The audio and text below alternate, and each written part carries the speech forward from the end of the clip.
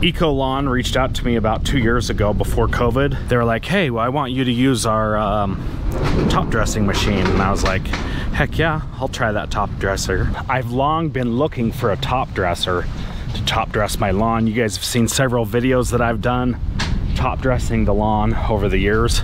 That's how I get the lawn so flat and smooth, and I've done it the hard way by just making piles. And then Ecolawn saw my video and they're like, hey, I want to send you this top dresser so you can use it. And this guy's over here, his name's Preston. He's going to drop off this machine right here. It's from Ecolawn. I don't have the sand today, but I'm gonna top dress the lawn here pretty soon. Okay, so what we got here, it looks to me like this is the ECO250 series top dresser. This here's Preston, right? Yep. He's with Coates, right? Yep. He's with Coates. They're a local distributor for Ecolawn, right? Yep. They distribute the Ecolawn top dressers, and I just want you to take a few minutes and tell me about the machine, how it works, why it works, what it does not do, those kind of things. So this is the ECO250, as you'd mentioned. This one is the sand specialist. So it has a different belt that's designed for the sand. So it has a bit more of a grit to it.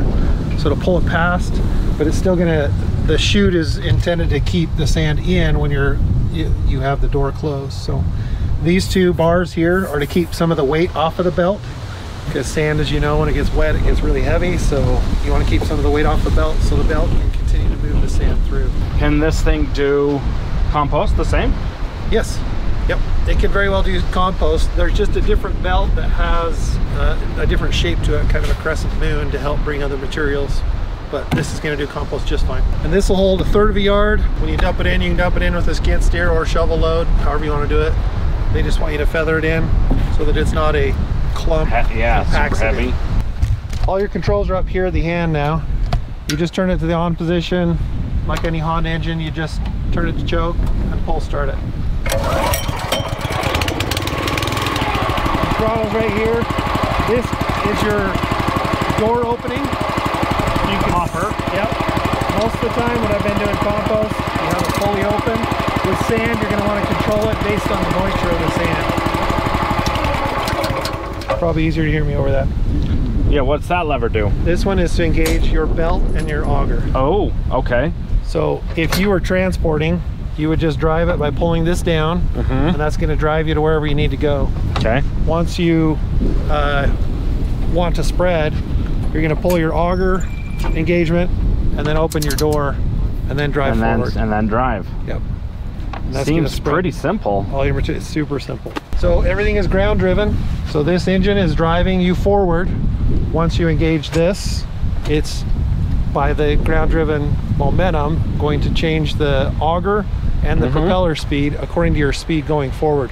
So the further you push this down, the faster you're going to go, the further you're going to spread, because of the speed of those spinners is going to speed up. Okay. If you slow down by just engaging this slightly, your spread width is going to narrow. So if you were doing a park strip, you would just go slow. Yes. It's going to spread in that 3 to 4 feet. If you want to do 16 feet at a time, you're going to go fast, and it'll go through the material super fast. So I don't have any of the sand yet, so we're going to try to spread some of this compost that I've got back here in the back. I don't want to put it on the lawn because, for obvious reasons, my compost is not sifted, but this is just a pile that I've been using for adding to for several years, 2 or 3 years. And we're gonna put some compost in there, and I'm gonna try spreading it back on this back lot that I've got back here. Normally I would take this and sift it all out before I put it in my beds, but I wanna try this with this rough chop or whatever and see how this machine performs just here in the back. I'm gonna make him do the work. Yeah, put me to work. Is there anything you don't want to put in here? Rocks are kind of hard on it. We've got some people spread, you know, like pea gravel, or they'll do some prep for pavers. Oh. They'll do sand to be able to... Road base? Yeah, road base, those kinds of things. It'll go through it. It's just harder on the fins and things because it wears out the rocks rather than soils. But there's some companies that'll use them in the winter to spread salts. Oh. In parking lots. So it holds, what, do you say, 1/3 of a yard? 1/3 of a yard. Yeah. I wouldn't dare put that stuff on my lawn right now, folks. She's not cleaned up. The lawn's nice, but I don't want to put all this crap on there because it's not sifted. I would consider putting that on there for sure after aeration. And I do plan to aerate and then spread my sand. Okay, nice Honda engine. Always starts up the first pull. Turn up the throttle.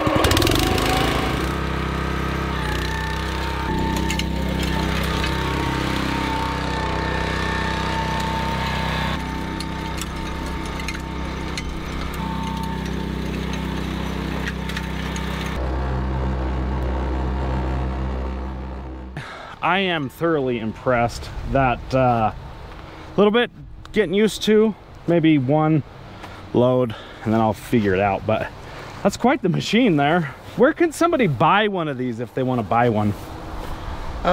You can obviously reach out through a local distributor, but go to EcolawnApplicator.com and just fill out a request form and they'll let you know who your local dealer is. Are they easy to get? Yeah. Readily available? Readily available.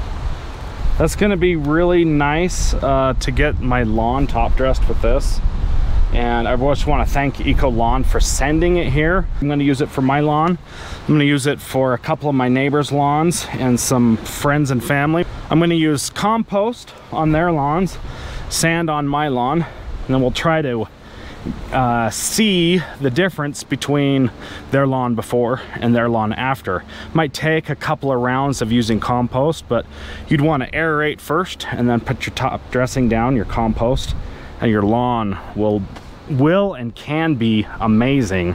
Adding organic material to your lawn is always a good thing, and this is the perfect machine to do it. Do you have any recommendations for me or any advice? No, just keep it full.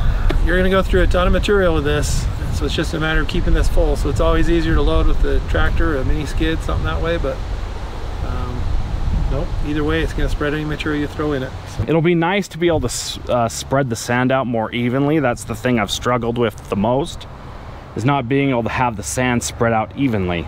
I've always done it with my Gorilla Cart, which works fine, but then I've had to come later or after with a rake and with my drag to drag it in to make it all flat and smooth and nice like you see over there. So I've spent years and years top dressing, probably top dressed my lawn 3 or 4 times, and this will be the first time I will have used a top dresser.